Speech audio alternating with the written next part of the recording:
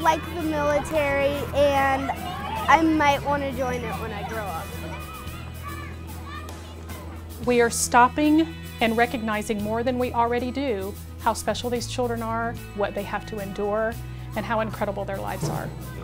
We're talking to them more, good job, isn't it great to be a military child? We're starting out the day, celebrating them, making sure we're pointing out what the month is and reminding them every day. Oh, I think it's important just because these kids have to go through so much more than, kids in town do, my kids in town. They don't have to worry about a spouse being gone for so long. I think it strengthens not only the relationship between them and their parents, because all of them see their parents as heroes, because they are. But I think it allows them to see that, hey, when I'm at school, they know what I'm going through and it's okay, I'm safe and I'm secure. My dad is in a military, but he's in Air Force. And he's really my favorite dad.